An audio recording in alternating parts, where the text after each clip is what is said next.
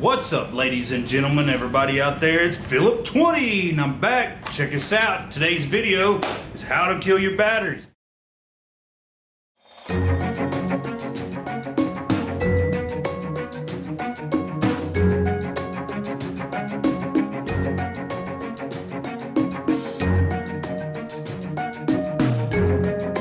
Today's topic is how to kill your batteries. So I've got some literature right here that came with my charge controller, and I'm going to explain to you what it's talking about.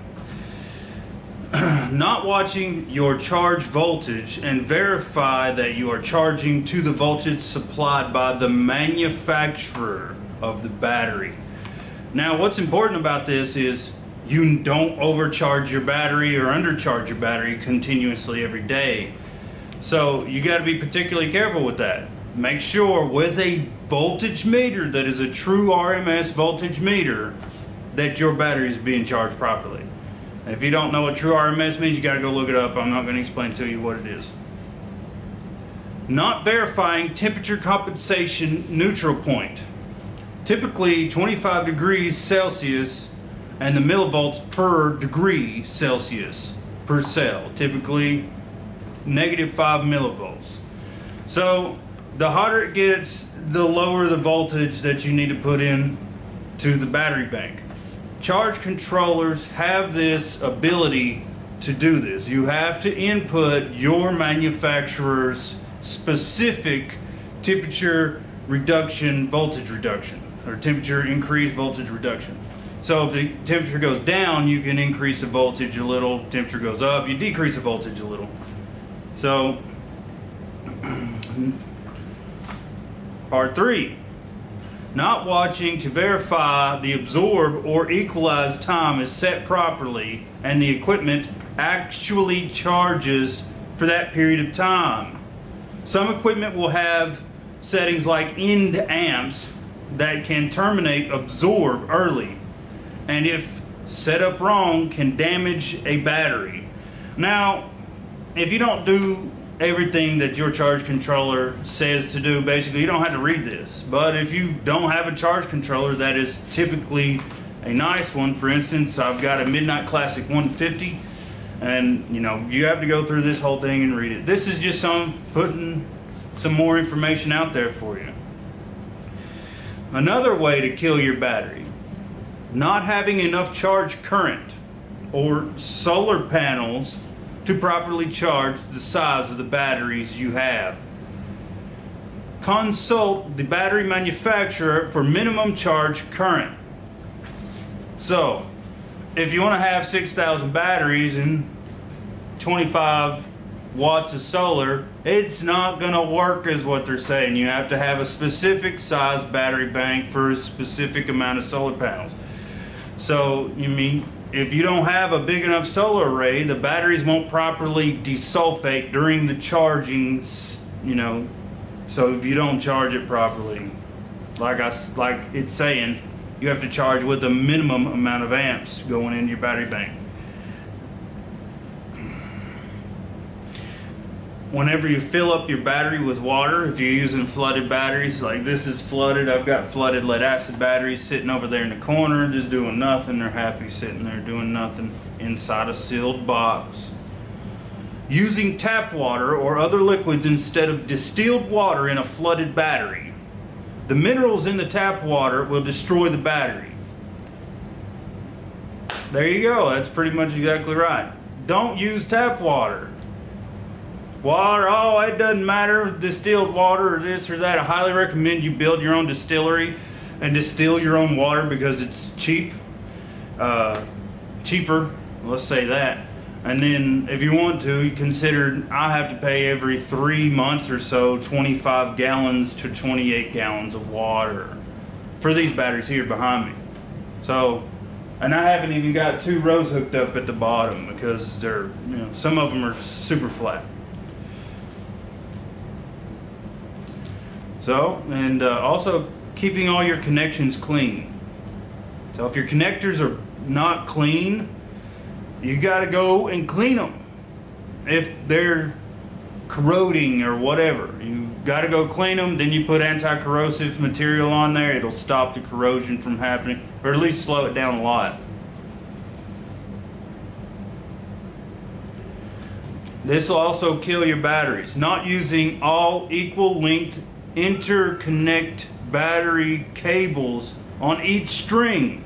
It is important that all strings be wired exactly the same way. Any variance in resistance on one string versus another will cause an imbalance, and the batteries will be dead in less than 6 months. Well, moving on. I'm sure there's plenty of people not paying attention to that right there, but it doesn't matter. Using more than 2 or 3 parallel strings and not using something like a common bus bar. Okay, so if you don't know what that means, is what you can do is you can put a positive and a negative bus bar across your battery bank, and then you tie your parallel strings into that.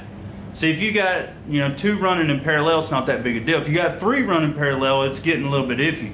But if you got 6 running in parallel battery banks, 12 volts, 6 parallel, then you're probably going to be handed down with the situation of it's going to kill your batteries because it's charging and balancing.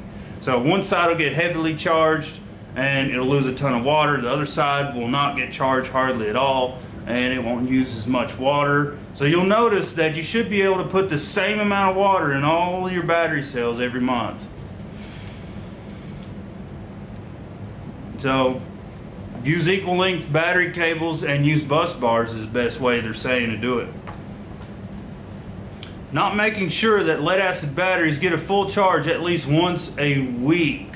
Now, if you don't charge your batteries up completely once a week and you're discharging them, that's going to kill your battery. So you shouldn't do that. You should charge them up once a week. Routinely using more than 50% of the capacity of a lead acid battery, using more than half of the battery capacity, drastically shortens the battery life. Once in a while is fine, but on a daily basis it will kill them in months. So don't drain your battery bank below 50% if you got lead acid batteries. I recommend you don't go below 70%. It gives you a little bit of wiggle room. I've done it before and my batteries still function, but it's not something that I was happy to do. Now, batteries need to be cooled as well as warmed up. So not leaving ample space between cells for cooling. We recommend at least 1 inch for cells for cooling. Please ask the manufacturer what they recommend for how much space between each battery that you put. Midnight Classic says 1 inch. If you're charging the crap out of them, you got a lot of power to charge them, definitely want to separate them. Mine are separated. Now, trust the state of charge meter. They can get off over time and will give you false readings. You need to verify that specific gravity or verify the charge voltage is being met. Never rely on state of charge. It is just a good quick reference. So if you got a Whiz Bang Jr. on your classic charge controller that tells you the percentage of your battery charge, like I've got it on this one here, so it tells you the percentage of the battery charge, and by that position this battery will give me that ability. But with lead acid batteries, you can definitely look at specific gravity. Highly recommend, if you're a solar guy, go to eBay and find you a $15 and $20 refractometer. I'll grab that and show it to you.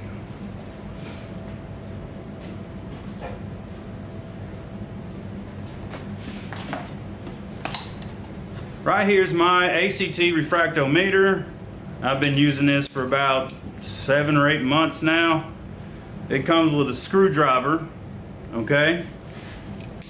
And underneath this little cap right here, you're going to tighten or loosen the screw until when you put water on here, it'll zero it out. Once you got water on here, distilled water, by the way, the reason why I use distilled water because it doesn't have material in it that is absorbed into the water, making the water heavier. So you put your water in there, distilled water. Again, a distilled water is all I use for my batteries and my battery testing equipment. You'll put your screwdriver in there, adjust it as necessary. You'll look through the sight glass, and then you'll close it with the water in there, and it'll show you the line that the water is at. Once you find the line, you zero it to 0 where it says water line. Once you're done with that, you take a brand new dropper, you soak up the fluid, you put a drop on there, you close it, and you look through there, and it shows you how heavy the water is. Specific gravity test is the most accurate way to see if your batteries are gone yet. If you're having trouble with your batteries and you don't have one of these, you need to get one and test every individual cell. Write every cell's numbers down because it tells you the specific gravity number. The minimum is 1.2 before it says recharge. So if you charge it for 6 days straight and it still says 1.2, your battery's pretty much gone. So if you want to have a premium battery, you're looking at 1.25 or above. 1.3 is better. You know, if you can get it there ever, probably never. But for my batteries, I use 1.3 because they're nickel cadmium. If I was doing it with lead acid, I'd probably look around 1.28, 1.27. So that's going to be what you're going to want to have with one of these.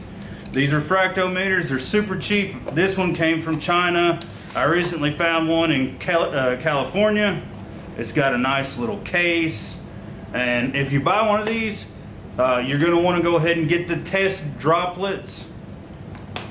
So you want to get 300 of these for $1. They'll last you for the rest of the battery's life. If not longer, another battery bank too. You test each one every month and then you're pretty good. So that puts you in a position to provide the best charging specifics for your batteries. So this is pretty much how to kill your batteries.